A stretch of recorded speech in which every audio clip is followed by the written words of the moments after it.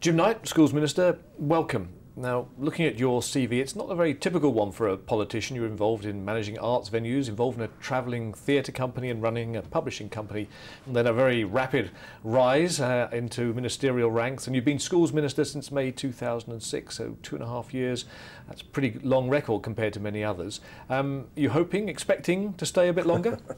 I'm hugely enjoying being Schools Minister. I'm very happy to have remained in post whilst everything else changes around me. And I have to ask, running a theatre company, how useful was that as preparation for being in charge of schools? Well, the funny thing about doing theatre is that it's always got to be all right on the night. So however much chaos there is backstage, out front, it's all got to look perfectly planned and perfectly orderly. And so people who've worked in theatre are generally pretty good at crisis management, which occasionally comes in handy. Now, you've just had a bit of a change of responsibilities when Lord Adonis left the department, so you've taken on City Academy. So let's perhaps just begin on that. Where do you think we are with City Academies? There's still a sense that it's very mixed fortunes for academies. Some are doing very well, others not so well. Where do you see the programme moving? Well, the vast majority are doing really well, and when we look at the evaluations and the analysis that we're having come into the department done independently for us, then we see them improving at twice the national average, for example, in terms of GCSE results. So I'm very happy with what actually happens on the ground. I've made no secret of the fact that until I visited an academy, I was sceptical. Because people were concerned that you weren't quite such an enthusiast as Lord Adonis was. Well, I'd read, this was 3 years ago, I'd been reading all of the stuff in the media and all the talk about them, whether they were cheating in various ways. Then the first one I visited, I think, was the City of Bristol Academy, and I was bowled over by what a different sort of environment it was to everything I was expecting, and how open and accessible it was. It was local admissions and really transforming things for that community in the south of Bristol. I've since, over the last 2.5 years, been able to visit a whole series of academies, and I've always been massively impressed by what I've seen, and I'm therefore an extremely strong and passionate advocate for them. On the basis that they've got fair admissions, that they're taking in more than their fair share of free school meals pupils, that they're taking in more than their fair share of children with special educational needs, that they are really dealing with some of our most difficult educational challenges and doing a really good job. Is there still a lot to be done in secondary schools? I mean, after we've just had the Ofsted annual report, which found that 9% of secondary schools were still inadequate, unsatisfactory, and that's quite a tough judgment. Even satisfactory isn't always that wonderful in Ofsted terms. Is there a lot to do, and is the answer to that 9%, is that always becoming a City Academy? It's not always becoming a City Academy. We've got the National Challenge Trust as an option now. I mean, I think the 9% inadequate figure that came through from the annual report is a justification and a vindication of us having to proceed with the National Challenge, so that we have got strategies to deal with those that are stuck. And does it mean they're all failing? No. Because that was, as you know, there was a lot of outcry amongst head teachers. They felt, some of them in very difficult circumstances were doing a good job, but they felt they were all lumped together in this list of named and shamed schools. I know it wasn't quite like that, but that's how it came across. We deliberately launched the National Challenge at a school that was below 30%, but was improving very rapidly, the Knights Academy in South London,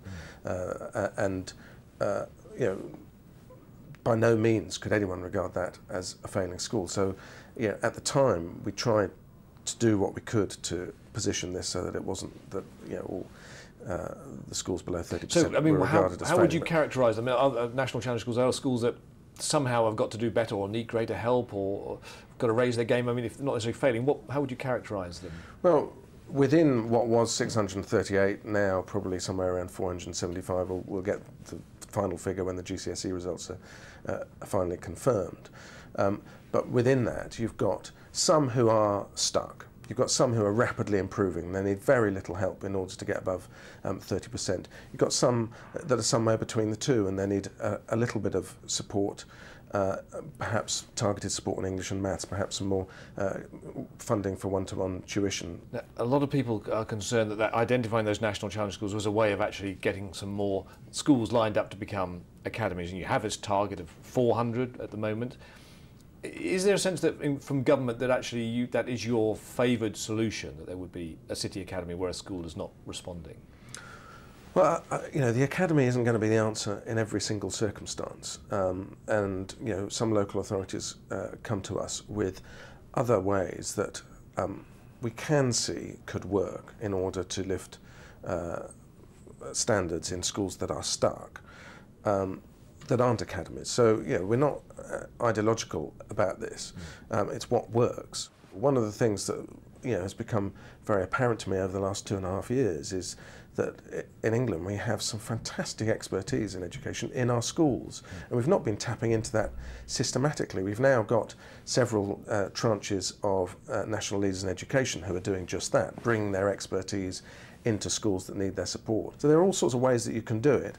Academies we know work, but there are other things that can work too. Let's look a little bit about testing and assessment. Now, we had the big announcement a while ago about the ending of the national curriculum tests at age 14, and of course that followed all the problems with the marking of the tests, particularly the tests at age 11. Was it just that the marking system couldn't cope and one lot had to go and you wanted to keep the ones at the end of primary school? What was the reasoning behind it? No, I mean, if we felt it was just that we couldn't get all the scripts marked accurately, then which was a problem. It was a problem, but it's been done before that we've been able to do it all, and you know, I believe that it's possible for a contractor or contractors to do it. You could have split the contract, and then you'd have had you know, you could have had extra capacity in order to be able to do it, if that was the right thing to do for education. And in the end, the decision has to be governed by what's the right educational decision to be made. And so it was made on the basis that, you know, we'd had the Key Stage 3 SATs for some time. They were performing a function in driving forward progression in learning through the early years of secondary, but they weren't really being used for parents to judge the performance of secondary schools. In many ways, for us to judge the performance of secondary schools. The National Challenge was an indication that we're focusing on GCSE in respect of that. And so the benefits of the Key Stage 3 SATs were becoming outweighed by the disbenefits. We've asked the expert group to look at how we can drive forward progression in learning in the early years instead of the Key Stage 3 SATs. And I think in the end, alongside a national sample, so that we can, you know, at a national level know how we're doing midway through secondary, I think that's the right call. Doesn't mean that we should get rid of Key Stage 2 SATs though. Okay, but in a word, Key Stage 2 SATs, are they going to be marked okay this year?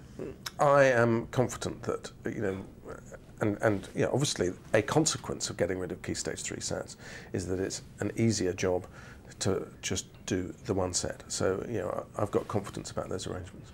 Let's look at the review that's going on of primary education. Now, some people have said that the remit that you gave to Sir Jim Rose, which precluded any looking at test and assessment, actually really limited that review. What would you say about that? I think it was really important that after quite some time that we looked at the primary curriculum in the same way that we've been able to look at secondary recently and been able to free up quite a lot of time, trust teachers' professional judgment a lot more in secondary. We needed to be able to look at how we did that in primary, alongside what, you know, from Deering's review on language. You know, we've said that we want 7-year-olds and onwards to be able to study a language. For me, looking at the ICT curriculum, I think that we need to get more of the ICT learning that takes place in secondary into primary, so that children are ready when they start secondary. It was described as a root and branch review, wasn't it? And yet, can you have a root and branch review if you take away assessment? Because we all know assessment goes entirely with the curriculum. You know, what you teach is going to be governed by how you're going to test.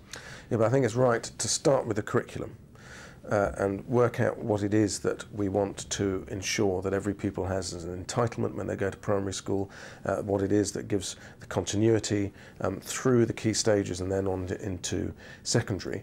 Then we can think about assessment. Now, the other big change obviously in curriculum and assessment is the new diplomas. They got off to a fairly slow start really this year in terms of numbers. What sort of numbers do you think you need to make sure that they really are embedded and therefore they would survive were there to be a change of government? Well, I suppose I'd summarise by saying sizes and everything. It's the quality that we want to make sure that we've got right from the word go.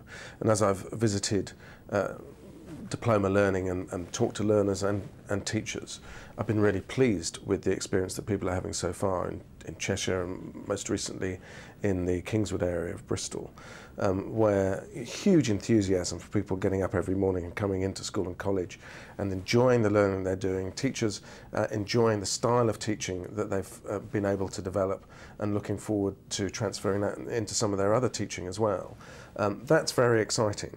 And I don't really want to get that hung up on numbers because I just want the quality to be right, because then now we're finding Oxford and Cambridge, for example, saying that they want to take on engineering diploma graduates. They've been designed by employers. They want to take people on with these, and they're getting very well engaged in the learning that's taking place.